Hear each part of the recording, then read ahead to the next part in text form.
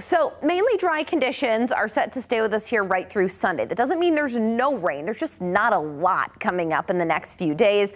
Temps should warm up as we head into the weekend back to above average levels.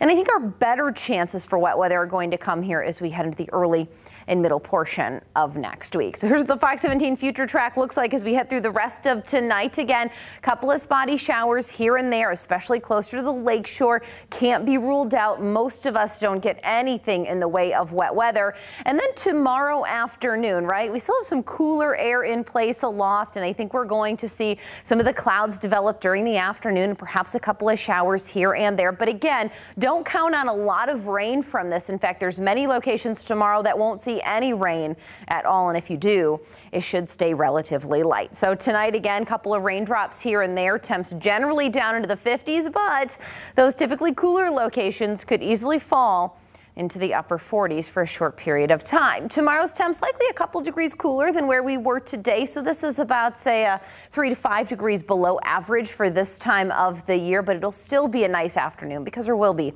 a fair amount of sunshine. Still a small craft advisory in place till 8 o'clock tomorrow morning. Beach hazard statement is in effect as well. But as we work through tomorrow afternoon and tomorrow evening, we should start to see those waves subsiding. They're not going to go away completely, but back down into that range of about 2 to 3 feet. So the extended forecast, Saturday's temps back into the low 80s. Same thing here for Sunday. So if you prefer it just a little bit warmer, well, there you go.